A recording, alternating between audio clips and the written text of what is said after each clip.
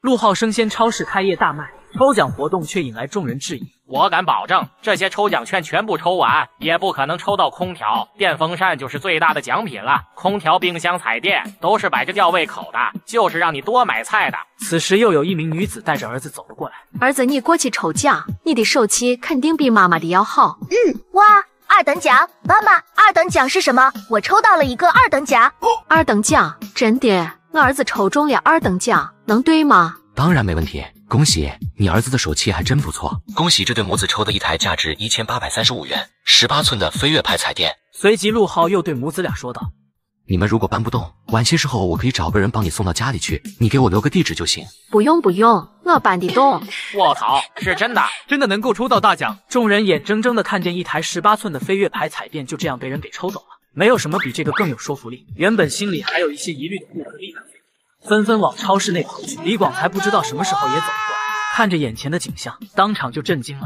菜居然还能够这么卖，这陆老板真是商业奇才。而此时陆浩、张志刚、石雄还有店里其他的4名服务员已经忙得焦头烂额。土豆空了，快点把库房的土豆拉过来，毛豆也没了，赶紧再上点猪肉，别1斤1斤的呢，把那半扇猪肉全部都搬出来。石雄刚从库房扛出一袋子土豆，就被一帮大爷大妈围住。你们别急啊，等我把货放到货柜上，你们再去拿。你们抓土豆啊，抓我皮带干什么？一袋子土豆3秒不到就被一抢而空。快点拿个纸箱子过来啊，钱没地方放了。而抽奖这边的陆浩喉咙都说哑了，可根本离不开身去拿水。毛巾1条，幸运奖，开水瓶1个。爸爸，喝水。你俩也来了呀，快点进去帮忙。陆浩接过水，咕噜咕噜快速的灌了几口。把佳妮看好一点，不要走丢了。佳妮，听妈妈的话。说完后，陆浩甚至都来不及等苏敏回应，又开始继续抽奖。没中，1等奖，雪花牌冰箱1台。这人同样也等不及，立马找了几个熟人将冰箱扛着往家里搬。让一让，别蹭着了，这可是2500块钱的雪花牌冰箱，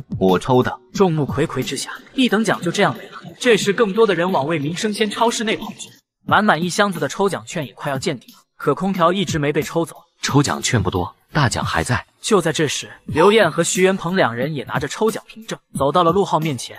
陆浩，你还真是勤快啊，没想到真的改过自新，跑到这里来打工了。你买的1万多块钱的家电，应该就是找为民生鲜超市老板借的钱吧？你老板真是大方，1万多块钱也借给你，你还得起吗？他这个样子哪还得起？肯定说了哄人的话，骗了他老板。此时陆浩嗓子都快冒烟了，如同看傻子一般的看着2人，随后对着张志刚喊道：志刚，为民生鲜超市的老板是谁？不就是浩哥你吗？都听见了吧？还有什么要问的？此时刘艳和徐元鹏都已经懵了。你怎么可能有那么多钱开这么好的一家超市？就是超市这种叫法很少，只有去过沿海城市的人，见识过大世面的人才清楚这种做生意的方式。你一个混子哪会想到这个主意？想知道？当然想知道，你快说。捡破烂赚的。2人差点被这话给噎死过去。他们之前嘲讽陆浩起早贪黑，说陆浩肯定是捡破烂去了，没想到现在陆浩却硬生生打在他们脸上。你们2个还抽不抽奖？要抽的话赶紧，别耽误别人的时间。你别得意，老娘有20张抽奖凭证，只要我抽中了这台空调，有你肉疼的。没错，你不是看我们不爽吗？我们就把你最珍贵的东西拿走。这可说不准，这东西完全凭运气，而且1台空调罢了，怎么能算是我最珍贵的东西？抽走就抽走，我不心疼。我最珍贵的是老婆和女儿，8000多块钱的空调而已，算个底儿啊。